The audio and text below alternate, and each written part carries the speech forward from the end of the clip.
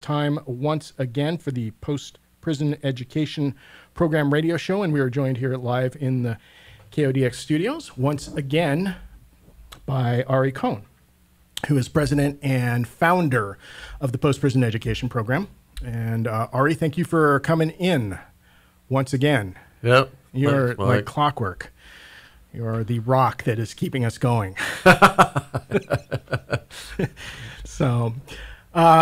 So it has been another interesting month for many reasons. One, as you had mentioned, at least last month's show, and I think you also mentioned it perhaps on a show the month even prior to that.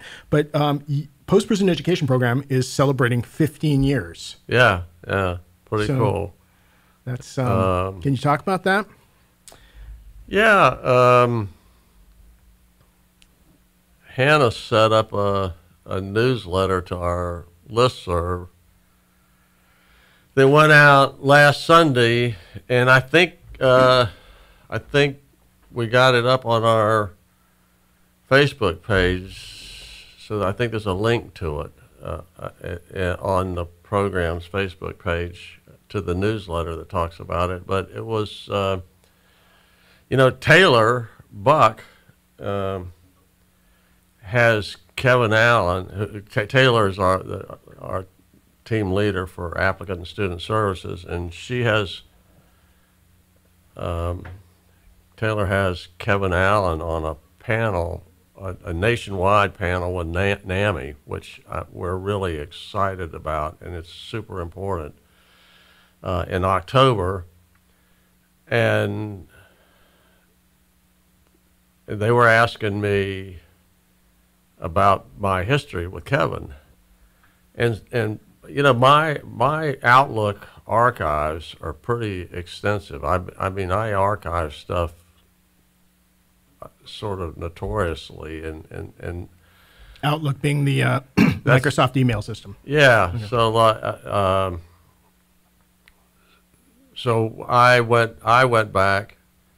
Anyway, I had forgotten a lot. I mean, I vaguely remembered 2005 when the whole conversation about the program started, but I had forgotten a lot of the specifics. And so I searched my Outlook and found all these email from 2005 that between Kevin and I, where he was introducing me to a professor named Fer Dario, who introduced me to Emil Petrie, who was vice president of the Office of Minority Affairs at the University of Washington, and so it was kind of, it was nice, or it was interesting anyway. It was just because I'd forgotten so much of it, and so when Hannah was for this newsletter that went out to the listserv announcing the 15th anniversary, she wanted me to write an introductory paragraph or two about the last 15 years. And so I used some of those email that I went and found for Taylor, so she would have a good bio for Kevin, and used that to kind of talk about how the program got started. It was really a fluke. Like we've got somebody that works with us who's a Princeton graduate, Crystal, and just took her LSAT today, and I was kind of in that mode, but I had graduated UW and had taken LSAT and was headed for law school. I'd actually flown to Florida and interviewed one law school down there that I liked because they were in the top 10 in litigation. It was a little teeny tiny law school, Stetson University, but they always beat Harvard and all these big name schools in national competitions for litigation, civil rights litigation. So I had applied there, and I was invited for an interview. And then there was another comparable school in Sacramento, and so I was doing that. I had interviewed at a law school in Philadelphia, and so I was headed for law school, and a professor a block away from here. What, the University of Washington School of Social Work's a block north or a block south? Block south. South. Yeah, and she knew me and she knew my politics, and she suggested I go to this sort of welcome home party for 2 women and 3 men coming out of Washington's prison system back to the community. And back then, I used to mentor. I was a big brother to several young people, and big brothers, big sisters, right? And so my Saturday, that Saturday was my Saturday with this young man, and I didn't want to break that commitment, but I wanted to go to this welcome home party, and then I went. And Kevin Allen was one of the people that coming out of prison. And what got me was, there's such a stigma about mental illness. I don't think, other than having a history of sex crimes, I don't think there's any, like if you murder somebody, there's no stigma to that at all. Go to prison, do your time, come out, and you can put your life back together. But there's such a stigma about people who suffer mental illness that when I see somebody be courageous to the max, that they're willing to talk publicly about their diagnosis, it always gets my attention. And Kevin was just, that day, those men and women could speak or not speak, right? And they weren't going to get much towels, dental floss, just kind of a welcome home thing. And it was at Kohn, when Kohn was in like the 2300 block on South Rainier. And he just spoke eloquently, and he very candidly about, I think back then they were still calling bipolar manic depressive, which I think by far is a better description. But he spoke about that diagnosis and addiction to crack. And I was just blown away. And I mean, Kevin was on the show with us, remember, a couple months ago, and back pre-COVID when people could come down here to the station without risking their lives. And he's just eloquent and compassionate and loving and soft-spoken and speaks really well. And he just blew me away. So I worked with the nonprofit that did the event that day and made arrangements to take him to breakfast. And he was staying at the Aloha Inn back then. And so I picked him up at the Aloha Inn. We went to Julia's Kitchen on Capitol Hill, and for 2 hours I listened to him talk. And I had just finished 4 years at UW, and so my mind was really oriented towards education. And I really thought somebody that had comorbidity in their life, addiction and mental illness, probably, there's a good chance they couldn't put their lives together. Kevin has, by the way, which is extraordinary. And but I thought if anything could, it would be getting him on a college campus. And so I met him, listened to him, wrote Mike McCann. I think I've talked about this before, at UW, who was running the Law Society and Justice program at the time, which he founded, and asked McCann if he would support a program that helped people like Kevin get into college. And at the time, I was just thinking about getting people into UW. I'd only been in Washington State 5 years. I probably didn't even know there was a town called Walla Walla. I think I remotely knew there was a Spokane. But, like Wenatchee or all these places that have wonderful schools, I didn't know anything about them. So I was just thinking about UW, really. And Mike McCann was super responsive. And then Robin Hennis, who's still at admissions at UW, again, a couple blocks from here, Smiths Hall, although I'm sure she's not, I'm guessing she's not coming in. And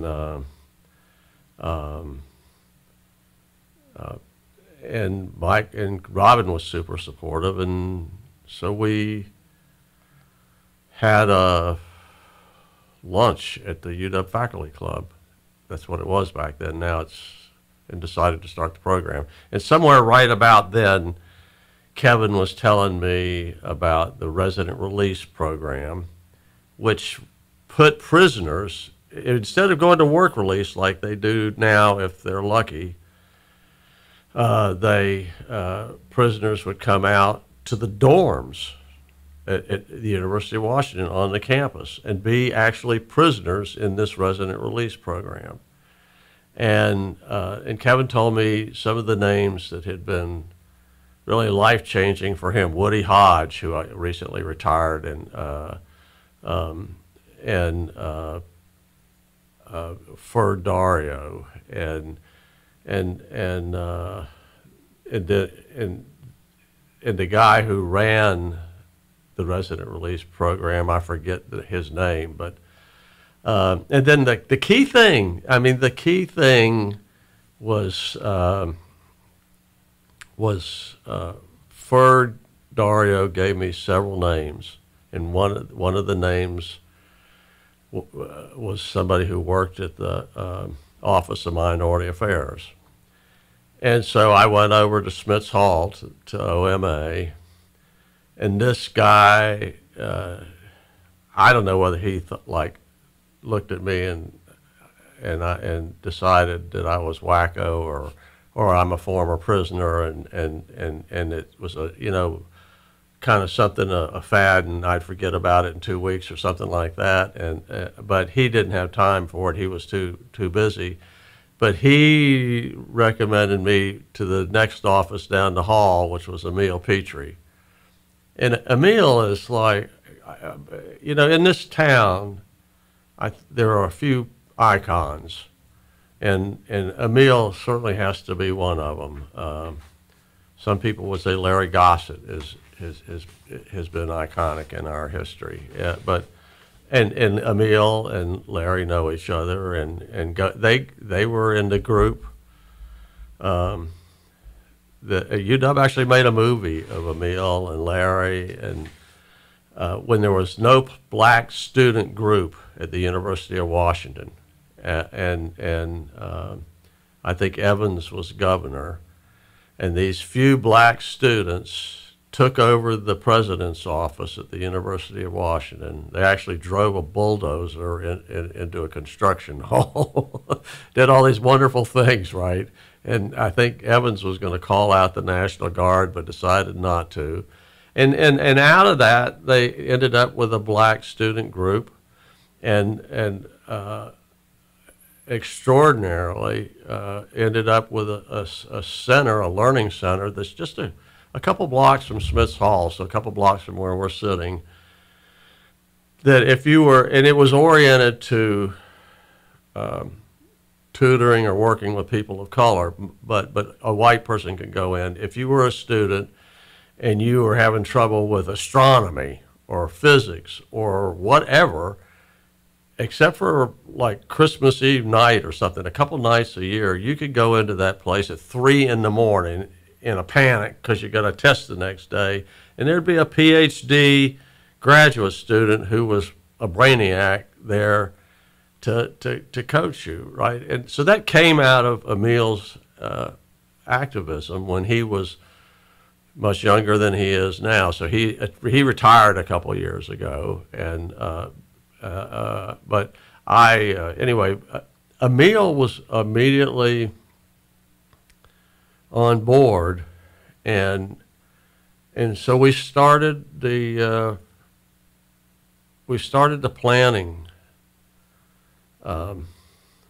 for the program in August 23rd, 2005, and then finally March 29th, 2006, there was a meeting of 29 people. By then we had a 29-person working committee, and there was a meeting at the University of Washington School of Law. and Emil was there, Robin Hennis was there, Eileen Robeson, who was in financial aid, was there. Roger Goodman, who I wouldn't give you 2 cents for now, was there, and just Hong Tran was instrumental that day. She's to this day a felony defense attorney with the Defender Association Division of King County, and we voted. 29 people voted unanimously to start the program, to incorporate it and seek tax exempt status. And Emil agreed to be the first chair of our board. And there's always a funny story that his office used to be, OMA used to be in Smiths Hall. Now it's in Mary Gates. And I, every once in a while, I would come out from our office in the Central Building, and Emil and I would go to lunch. And the first time we ever did it, so we're walking from Smiths Hall to the UW Faculty Club, right, which later became the University of Washington Club. And it used to take us an hour to get from his office to the faculty club, because every other person we passed was grateful to Emil for something that he had done for them during their college years. I mean, really, I thought I was walking with the Buddha or something, right, or Zeus or God knows who, but it's like everybody worshiped him and loved him. And then you'd finally make it to the faculty club and get seated, and you couldn't eat because people kept coming by the table. It'd be like, almost like in the old days when Eldon Vail was secretary of the DOC, he and I had this fabulous back hole restaurant in Olympia, and we'd have to go to the back room because he was the secretary of the DOC. And if we sat out in the main room, then everybody would be coming by the table and you couldn't eat. And it was kind of like that with Emil, except for there was no back room that he and I could hide out in. And so it's just like one person after another coming by and paying their respects and expressing gratitude. So, but Emil that day, I can picture it. We asked him to be the initial chair, and he agreed, and he stood up and he spoke, and everything coalesced, and that's how the program started. And so it was, there was people along the way, like if Mike McCann had responded negatively to my email to him after I met Kevin Allen, I probably would have quit. I wouldn't have gone to Robin Hennis if I got a really negative response like, "Oh, this will never work." His response was, "This is going to be very difficult, but let's do it." But and boy, was he right. Or if for Dario had never given me Emil's, had never directed me to the Office of Minority Affairs, or really, there was some hesitation during that March 29th, 2006 meeting about incorporating and seeking tax exempt status, and Hong Tran spoke up and carried the day. And so there was people all along the way that if they had been negative instead of positive, there'd be no post-prison education program, and Kevin Allen at the head of the list. So anyway, August 23rd, 2005 was a big deal as far as I'm concerned. It was with a lot of memories. So that the thing that the newsletter that Hannah put together, it does have an introductory paragraph from me that's on our Facebook page, and she's on personal leave for another week or two due to some real sadness in her family, and when that'll end up in the blog section of our website, and there's some great links. One of the links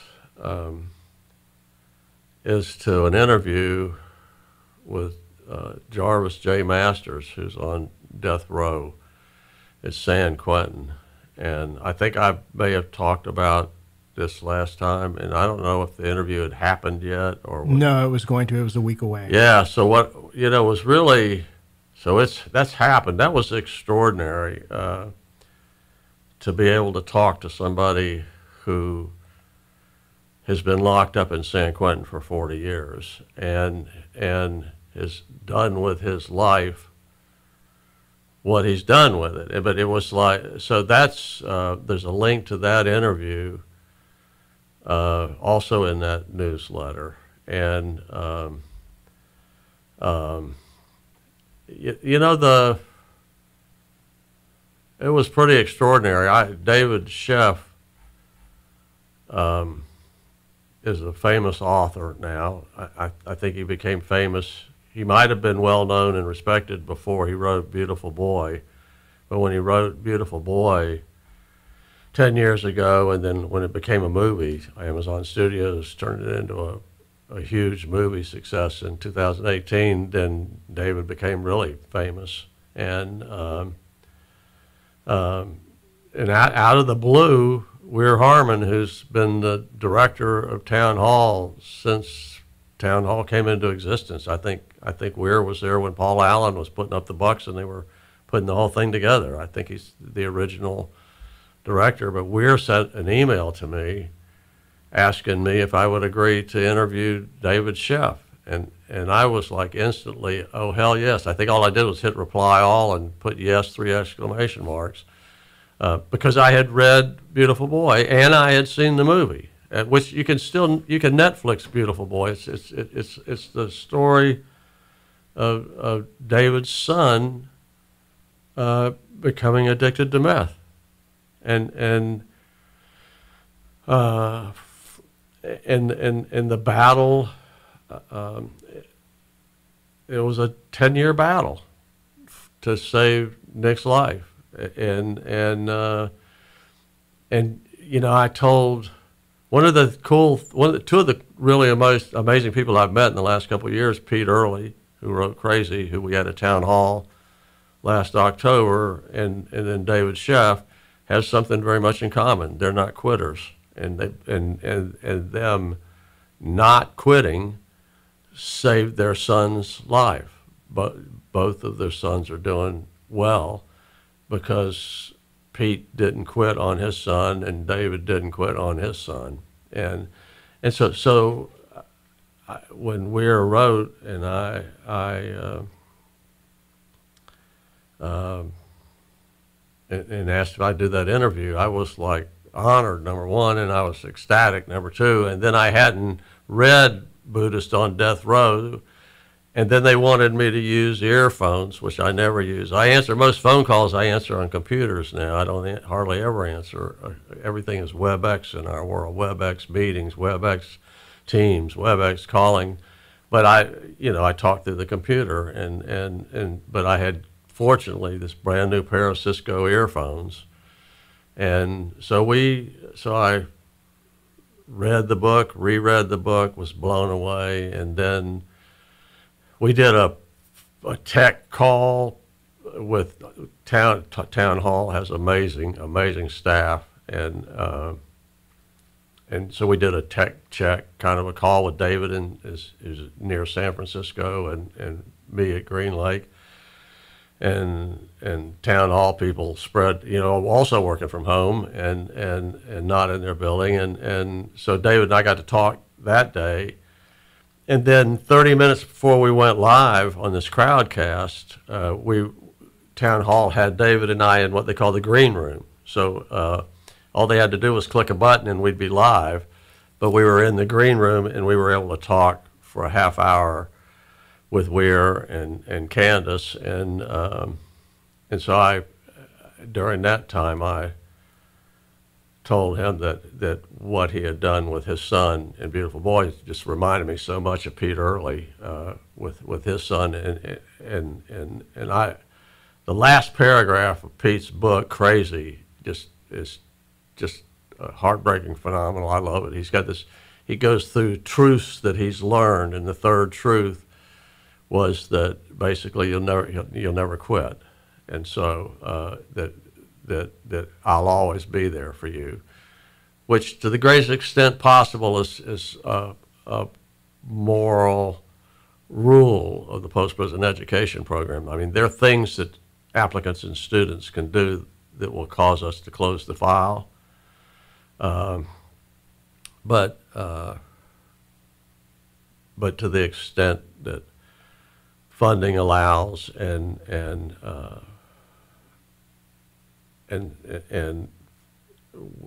that's our sort of motto, or that's the rule we try to live by. You know, we're here for you. You know, relapse, we're still here. Psychotic breakdown, we're still here. Have something bad happen and your grades go to hell, we're still here. Drop out of school, we're still here. You know, so there's that truth in Pete's book that I've always admired, and he and David have that in common, which is kind of extraordinary because they're both really well-known authors. So anyway, so August 23rd, 2 Sundays ago, was our 15th anniversary, and the newsletter is on the Facebook page, and it's really worth reading. You know, Hannah's built a brand new website, and the link to that's there.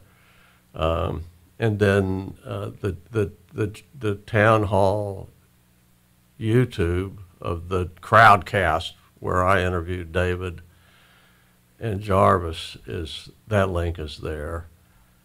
And it's amazing. It's you know, it's amazing to have somebody be able to call in from death row, and you know, and talk to us, and people were able to put a questions up at the end, which was really cool. So it could be.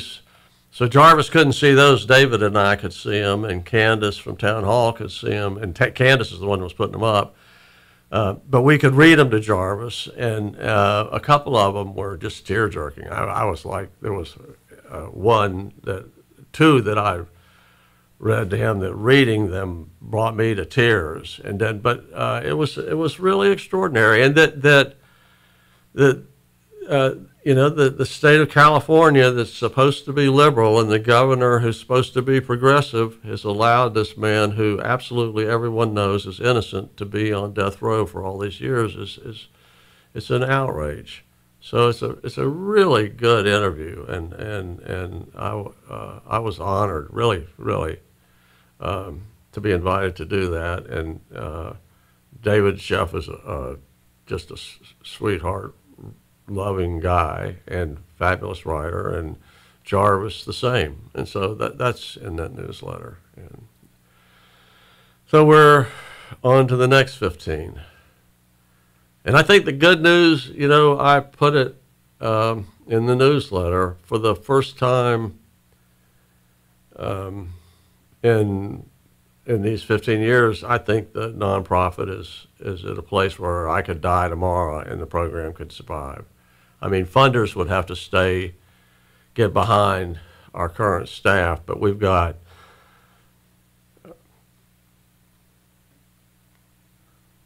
really amazing people in the office now, you know, and I named them in the newsletter, so that's cool. And you know, not wanting to be optimistic and upbeat through an entire interview on your show, Mike, I'm going to switch over to something that's very much on my mind. Okay, I'm surprised the shift didn't come a little sooner. So I wish I could name this guy so everybody could track him as he releases from the Department of Corrections. But there's a guy at the prison at Airway Heights who's returned to prison 7 times, and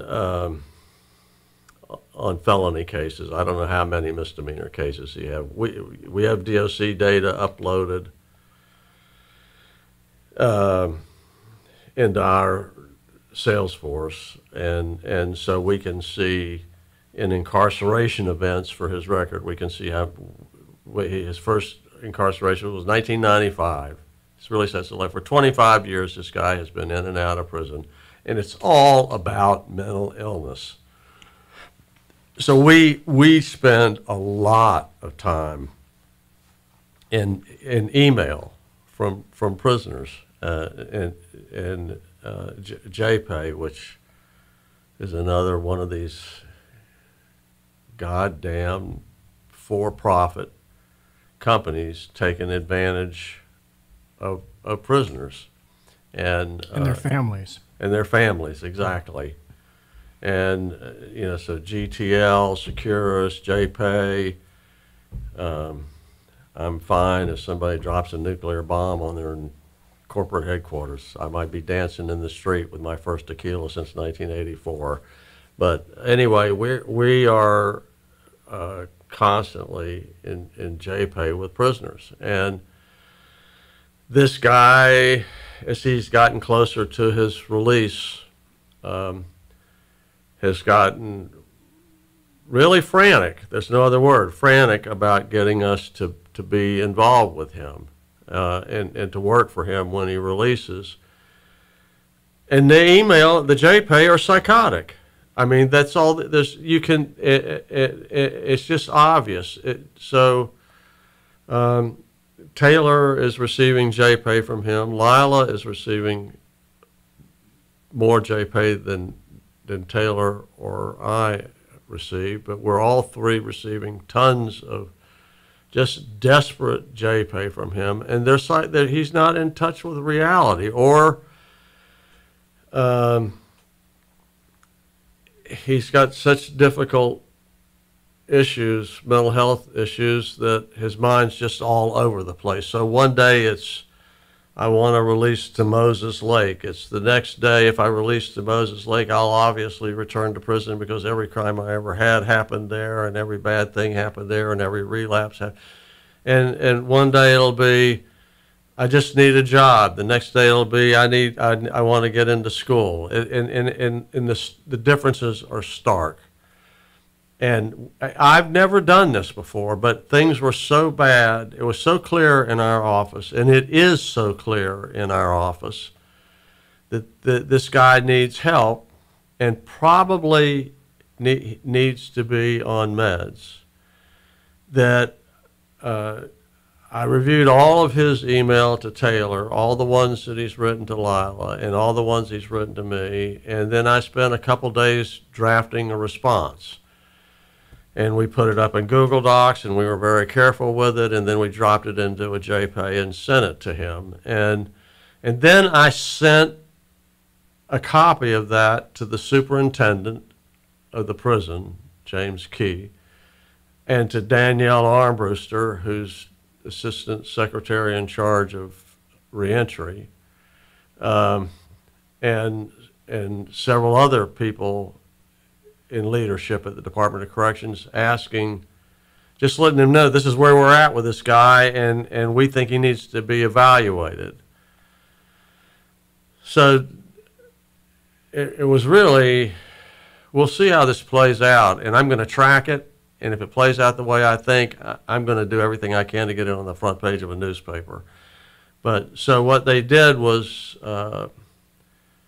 they called this guy in for an evaluation. And if you're going to be evaluated for schizoaffective disorder, which is not what I think his diagnosis is. I think his diagnosis is either bipolar or borderline personality, but I'm not a mental health professional. But we've sent his email to a mental health professional, and she was the one that suggested that he be that we asked to have him evaluated. And but you can't do an evaluation as to whether somebody is suffering borderline personality disorder or bipolar walk into a medical room in a prison with somebody who's probably not qualified, answer a few questions. Did you rob the bank? No, I didn't. I didn't rob. Are you mentally ill? Hell no, I'm not mentally ill. Do you have any mental health? Oh no. Do you use drugs? No, never. You can't. That's pretty much how I think the evaluation went, and I'm guessing it was made by somebody. And guessing is emphasis. That it was made by somebody who isn't qualified, and but we really quickly, like within a day, got an email back for the superintendent saying we've had him evaluated. Didn't say what the outcome was, but then the next thing we get is angry JPay from the prisoner. So it's clear that DOC was probably like the post-prison education program ratted you out and asked for this evaluation, and so we've gotten way lengthy JPay from him, insisting he doesn't need to be on pills, basically saying, well, now I know what you think of me, because he'd been told by DOC staff that we suggested the evaluation based on recommendation from a mental health provider who I really respect and know extremely well, and then again begging for help. And so he's going to release between now and November 10th. He's going to release to his county of origin, which is just insane, Moses Lake, and I don't care what you say. If there's one person that lives in Moses Lake that's not a Donald Trump supporter, I'd be surprised. But that's a conservative Republican, what I call a hater community. And there's no support there for a guy like this. And what's going to happen, again, is what's happened in the past. So, I mean, if DOC had acted responsibly to the letter we sent to them, they would have done a county of origin change and let him release to anywhere other than Moses Lake. And they would have made sure he releases to somewhere like Spokane or Seattle, where there's mental health providers that would give this guy a chance. But what's going to happen is we're going to try to, it's really sad, and I feel bad about it. He is not on meds and not with mental health care providers involved. He's beyond our ability to help. We can't successfully work for somebody that one day is going in this direction, the next day is going in another direction. And so we're composing a kind as gentle of a JPay as we can to let him know that we're not going to be involved. Mm-hmm. That we can't, I think that's going to go out tomorrow. And so what's going to happen is, he's going to come out and he's going to catch a new case and he's going to continue this life of incarceration, because this goddamn society, from Jay Inslee on down, and Steve Sinclair and Danielle Armbruster, who I talk to fairly regularly, the Assistant Secretary in charge of reentry, and right on down to the superintendent, and right on down to the guy's counselor, they're doing nothing to prepare this guy for a successful release, and he won't have a successful release. And we're not an entitlement. We're not DSHS. We don't have a multi-billion-dollar budget. I'm not Cheryl Strange. I can't dedicate staff to work for this guy. We don't. And so I think it's going to be a horrible outcome. And the responsibility for that is at the feet of people who don't give a goddamn. And again, that's Inslee and Catherine Levers and Sonia Hallam and apparently Danielle Armbruster and James Key and everybody at Airway Heights who's working with this guy. And then everybody who's in Moses Lake where he'll release to. It's just, and we just see this a lot. And I've been seeing it for 15 years. And so like the turmoil in our office right now is that, I mean, we actually had lunch. We went to lunch yesterday. I just had a surgery Tuesday that was horrible. And I was feeling really bad yesterday, but the concern level for this guy was so great that I agreed to meet Lila and Taylor to talk this out. And so it's just that the normally we dive in. Normally we make commitments thinking maybe we can pull this out of our ass somehow, some way. And most often we do, miraculously.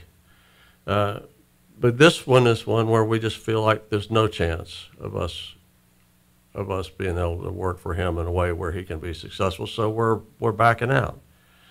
And we're going to leave it to DOC and their community corrections officers who work for Mac Peavy, who I despise since he lied to me in a matter involving Wendy Hine. And we'll see what happens. And, we'll follow it closely. So I don't know. And just to be clear for people that might not be familiar, your organization regularly works with people that are coming out of prison that have mental health issues. Yeah. You appear to gravitate exactly towards that, people, Yeah. the most challenging Yeah. people. Yeah, yeah. It's, one of the things that Crystal Lou is doing for us is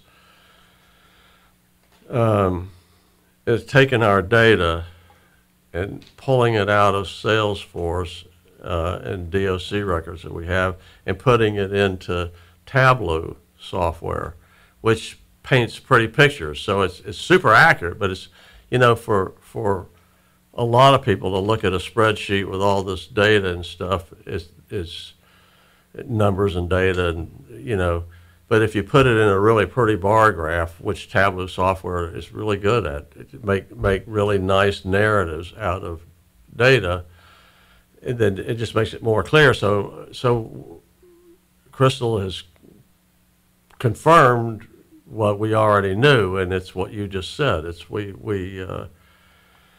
I think I've talked about it on the program before. It's since 2010 we have by choice gravitated towards people who suffer mental illness, and that was when it became clear through DOC data that maybe half of Washington's prisoners are designated by the DOC as suffering serious mental illness. We've criminalized mental illness. Like it or not, if you're okay with that, you're a hater, and I wish you dead, really. But and if you're aware of it and you're not doing anything to fix it, then I wish you dead. Inslee, you at the head of the list, because he has the power. I mean, to take people who are born into poverty and suffer mental illness, to allow them to spend decades of their life in misery is so unconscionably wrong that I can't even put words to it. And so when we encountered this DOC data starting in 2010, and I talked about it at Town Hall last October 9th. And that's the reason we had Pete Early in from Washington, D.C. for that event, was to talk about mental. Then we started gravitating towards not helping anybody who's mentally healthy and helping only people who suffer mental illness. And so as of the 2016 study by UW as to the efficacy of the program, I think it was 74.23% of our applicants, so people who apply to the program, have been designated by the Department of Corrections as being high risk to recidivate. So that's an admissions criteria. And then once they get through the acceptance process that we have, it turns out that it's a larger percentage of people that we actually accept. So 78% of our actual students, as opposed to 74% of our applicants, are rated by the DOC as high risk to recidivate, not low, not moderate. And then 48%, it could be 43 and I've forgotten, but I think it's 48% of that 78% are S code 2, 3, 4, or 5, which is the DOC designation for serious mental illness. And so that is where we're at, and nobody's there but us, and I'm thrilled that we're there. I wish that 100% of the people we work with were high risk to recidivate, and 100% of them were also S code 2, 3, 4, or 5, suffering serious mental illness. And then I would be happy. Our recidivism, our students' rate of recidivism would presumably go down, but that's a choice that funders have. So when Rake's Foundation says, oh, we're only going to work with kids, by policy, we won't fund entities working for adult former prisoners. Same thing for Bill and Melinda Gates Foundation, and I won't even go there, you know. Or you know, all these Seattle Foundation. If you ask Seattle Foundation to fund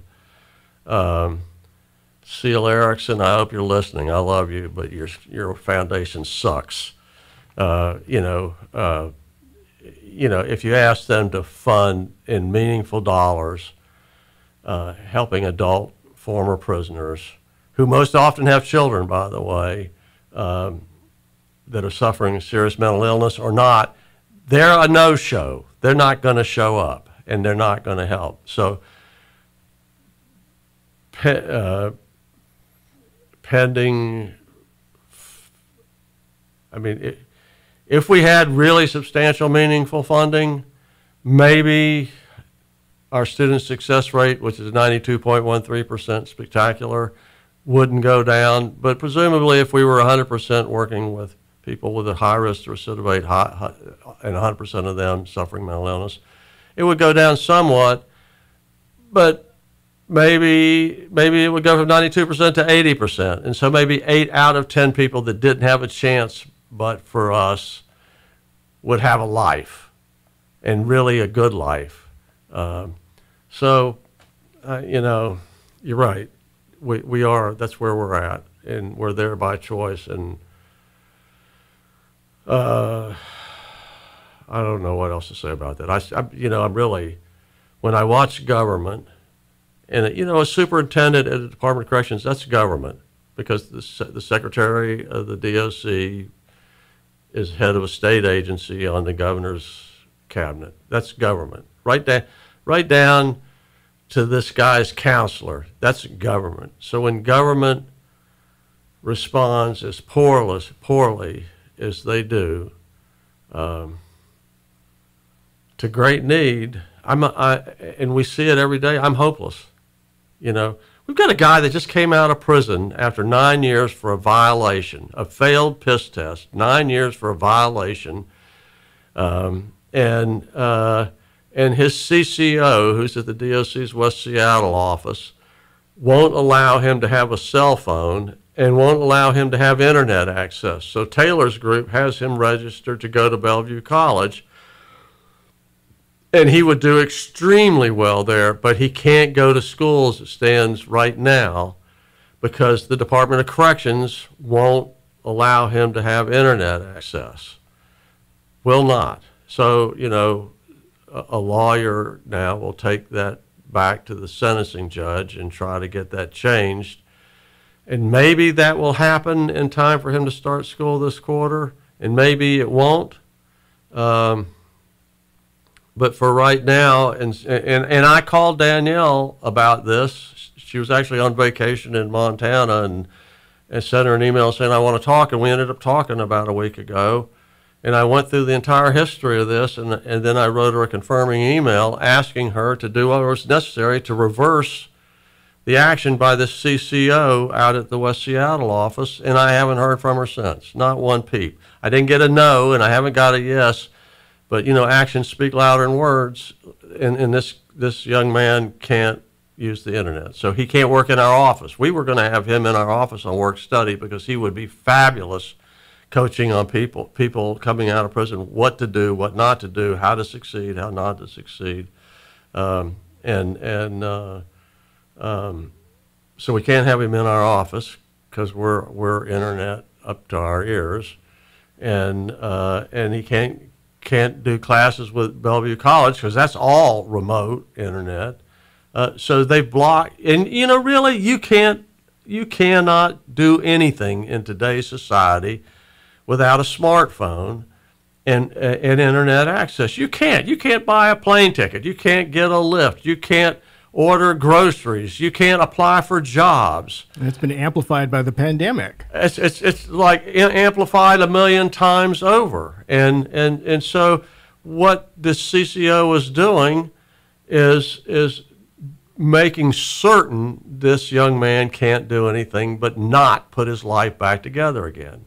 That's outrageous. It's outrageous. And we just see it every day. That's what we do. That's what Taylor's group does. That's what Applicant Student Services, a post-prison education program, does, is try to counter just horrible circumstances like we've been talking about the last 20 minutes.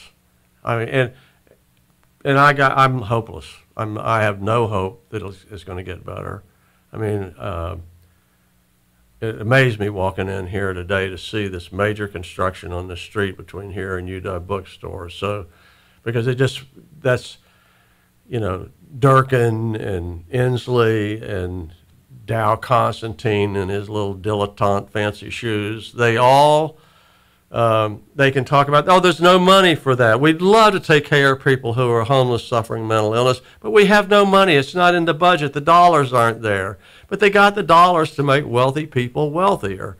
And there's all these crazy construction programs going on. The bridge on Lander from 6th Avenue, where our office is, to First, where Starbucks headquarters is, has to have cost hundreds of millions of dollars. There was money for that. And it's just rich. The people who sell concrete, they're getting richer. Steel, they're getting richer. The wealthy are getting wealthier, and people that are suffering are, the level that they're suffering at is increasing. But there's money to have this out here on this street construction. Major construction in front of my house on East Green Lake Way. There's money for all of that, but there's not money to take care of people and meet what I think is a societal obligation, and I just wonder where all these people who have like no morals, no ethics, where they came from. They're just like egocentric. And I really want to use the F word, but I won't, But consider it having just been said. All these egocentric, you fill in the blank with an S on the end and an F on the front. And they just seem to be everywhere, and it's, so I don't know. It's not going to get better. I'm glad I'm 73 and 1 year closer to being in a box pushing up daisies out in North Seattle somewhere, because I don't want to see where this is going. It's miserable. It's too bad. I told Taylor the other day I would hate to be her age, because, so she's 30 and life expectancy for a female is 88. So, she could have to watch this world disintegrate in the ways that it's disintegrating for 50 more years plus 8. I mean, I couldn't bear it. I couldn't bear it.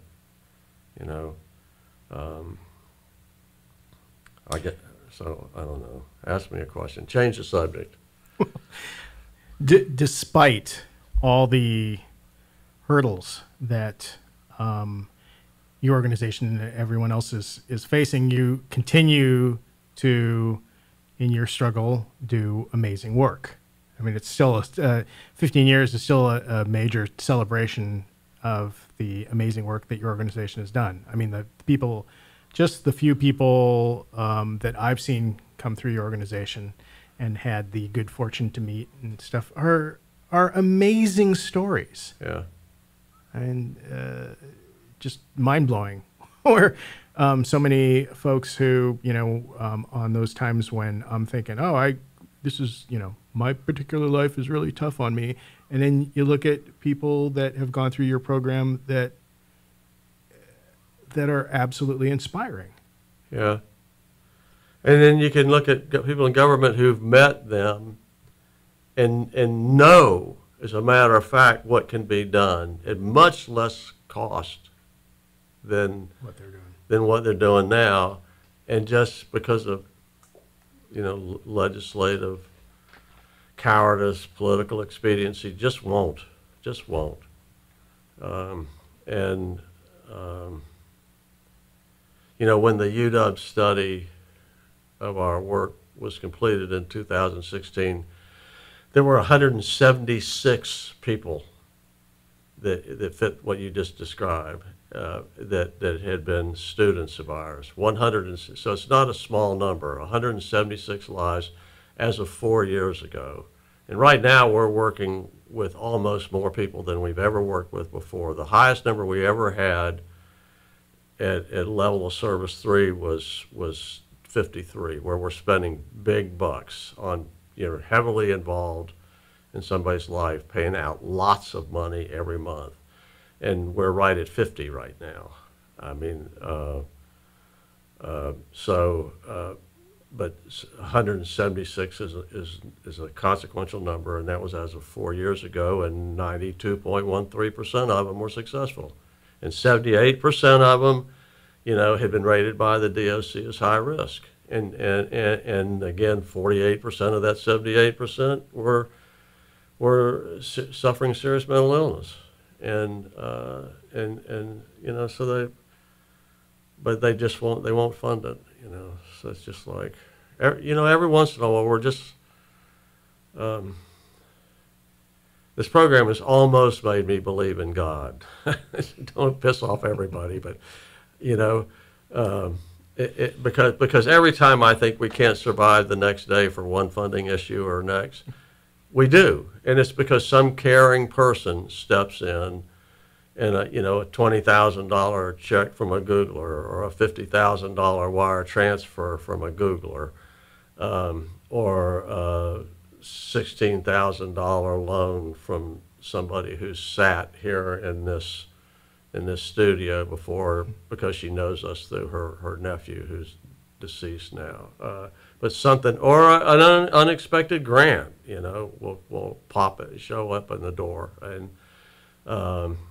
and we'll survive, So sometimes I think God's strategy is to just torture the hell out of me and everybody associated with me that thinks the way I do, but not let the program go under, because she keeps saving it. It's like, it's just crazy. So we've got a fabulous development director, and if you click on the link in the newsletter, so Hannah put up 3 of the staff members' bios, me and Taylor and Lila, but there's a link to click through to the rest, so you can see Crystal and Caitlin and Hannah herself, and Caitlin Lombardi was at ACLU Washington for 11 years, and then really knows what she's doing. And so we have some really large grant applications out on the $1 million range, and we're hopeful. And she's putting out really amazing work, and if half of those are successful, then all the Roger Goodmans and Tim Ormsby's be damned will survive, and we'll keep doing it. And someday we'll take the data and shove it up there. Can I say that? Probably not. Shove it up their ass. We'll find out. So, all right. Well, lawyers will be talking to your lawyers. We have plenty. Yeah. It's good because we don't have any. All right. We are just about out of time talking with Ari Kohn, founder and president of the Post-Prison Education Program. And again, you can find out more about their work on their Facebook page, which just search Post-Prison, there's a hyphen there, Post-Prison Education Program. And your fabulous new website is postprisonedu.org. You can just Google Post-Prison Education Program. The first link that comes up is us. You can.